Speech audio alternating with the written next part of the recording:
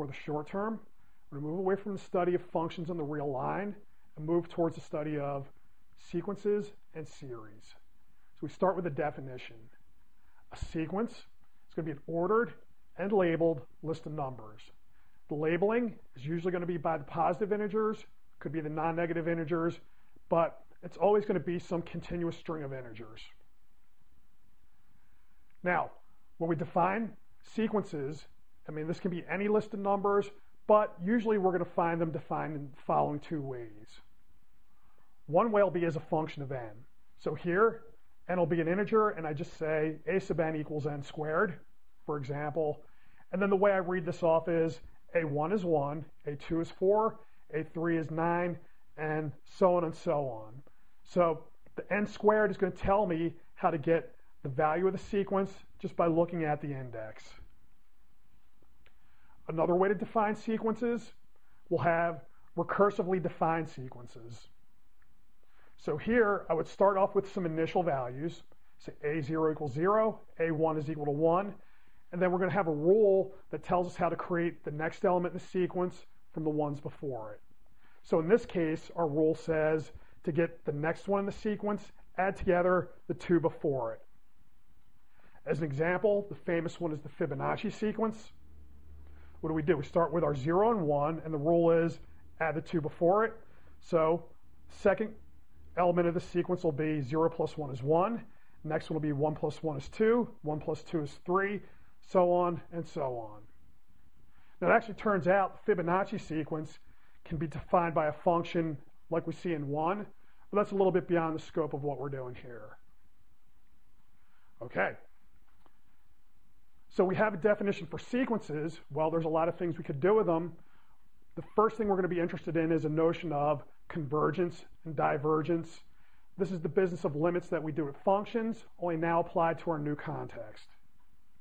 So the idea is going to be, as I let n go out to infinity, so that's our index, can we predict where our sequence is heading towards? So it's going to be this business with limits and prediction. Let's take a look at two pictures. So I'm going to use it as an example. A sub n equal to 1 over n. Let's take a look. One way I can visualize this, instead of having an x-axis, I replace it with an n-axis, and I'll just think of the values of the sequence as being y values. So for 1 over n, I'll have, put 1 in, I get 1, put 2 in, I get a half, a third, a quarter, and we see that as we keep going out, this thing's going to get driven down to 0. Another way to think of this, we'll have an interval picture. The idea is going to be, I'm going to take the y values for each of these. So the idea would be we're just going to take the points and project them to the y-axis. That's going to mark off points. And you can think of this as being A1, A2, A3. And it'll be a little bit clearer if I put things on its side. And so here you notice as we go from A1 to A2 to A3, A4, this thing's going to keep moving closer and closer and closer to 0, but never actually hit it. So the idea is we're going to have this notion of a limit for sequences. It's going to be the analog of the limit as x goes to infinity of f of x. For a formal definition of a limit, we're going to have the limit as n goes to infinity of a sub n is equal to L, and then we have our Greek. For all epsilon bigger than 0, there exists an m bigger than 0, such that if n is bigger than or equal to m, then absolute value of a sub n minus L is less than epsilon. So, for the most part, probably meaningless to most people, but that's how a mathematician precisely defines this notion of closeness. So that's what limits are about. We want to know, are these points getting close to a certain number en masse? So what's the game we're playing? You're going to give me a small number epsilon. What I have to do, I have to tell you an m such that for all a sub n with their labels n bigger than m, we're going to have that these a sub n's are trapped in the interval L minus epsilon, L plus epsilon. Okay, how do we unspool that from this? Well, if I have a sub n minus L is less than epsilon, that's the same as saying that the thing in here is between minus epsilon and epsilon. I'm going to add L to each term. That gives me L minus epsilon less than A sub n, less than L plus epsilon. And then that's just saying that AN is in the interval L minus epsilon, L plus epsilon. So the picture is, once I give you that M, we have this interval here like this, and then all the bigger labels, A sub n, are going to be trapped in my interval. We can have a few guys sitting outside of it, but once you give me that epsilon and I give you the M, we have to have everybody bunched around L. Okay, so that's the notion of closeness. Now, if no such L exists, we're going to say that A sub n diverges. Okay, for finding limits, we have one really big trick, which is just going to be fit your sequence to a function and then see what happens. So what I can do is I'll replace n with x, A sub n with f of x, and so the idea here is I want to fit A sub n to f of x. So let's look at our picture. Before, the picture I had with n replacing my x-axis looked like this for A sub n equal to 1 over n. If I go to the function 1 over x, it's going to look like this. So we notice I have my sequence, but there's a function that just falls right on top of it. What this is going to mean is all the techniques for f of x, when I go out to infinity in x, are going to apply to getting the limit. So the idea is going to be, if I can find the limit as x goes to infinity of f of x, then that's great. That's going to be equal to what I had for the limit as n goes to infinity of A sub n. Try the example, limit n goes to infinity of n e to the minus n.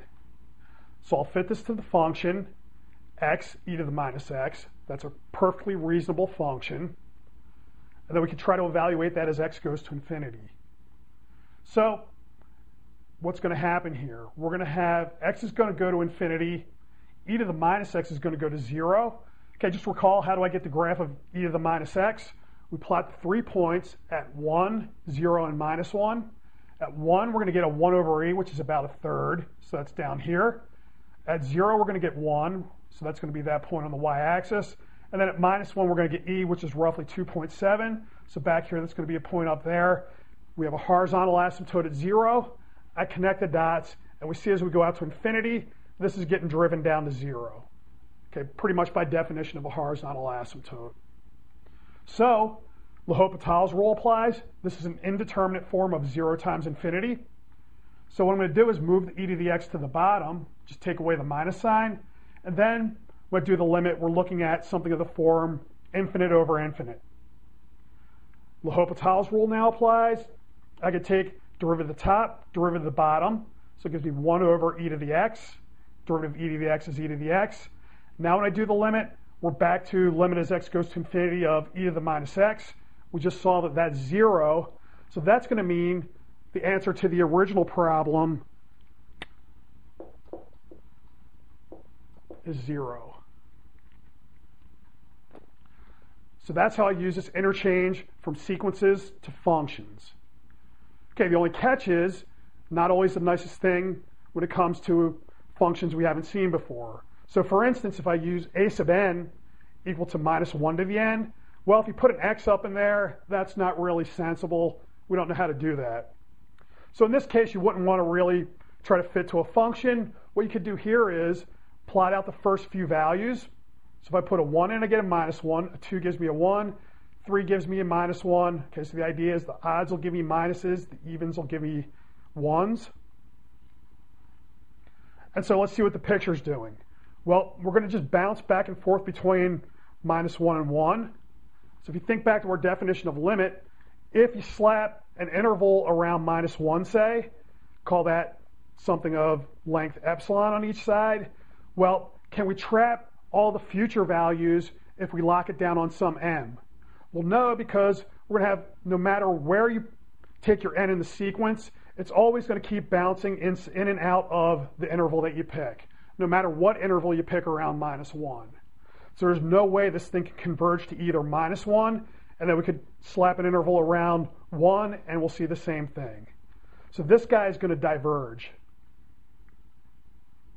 All right. Okay, we have more theorems we could pull from what we know about functions. We have our squeeze theorem for functions. We're now going to have it for sequences. So the idea is, if the limit as n goes to infinity of a sub n and the limit for b sub n are equal to L, if I have a c sub n, which is always between a sub n and b sub n, then the limit of c sub n is also going to be equal to L. So let's see how we can make this work. All right, so let's try the sequence c sub n equal to sine n over n. So here's the trick. We know sine is always between minus 1 and 1. If I divide everything through by n, we're going to have minus 1 over n, and in the middle, sine of n over n. Minus 1 over n is going to go to 0 as we go to infinity. 1 over n is going to go to 0 as we go to infinity. So our sine of n over n is also going to have to wind up going to 0 as we go out to infinity. Now, I could graph this to give you an idea what's happening, but what's lousy about this is that we're not looking at sine of n pi here. We're looking at sine of an integer, and off the top of my head, I don't know how to get those. That would be something I'd need to go to a calculator for. So in this case, the squeeze theorem is actually really saving us a lot of grief because it's letting us just get rid of this sine n on the top as soon as we can.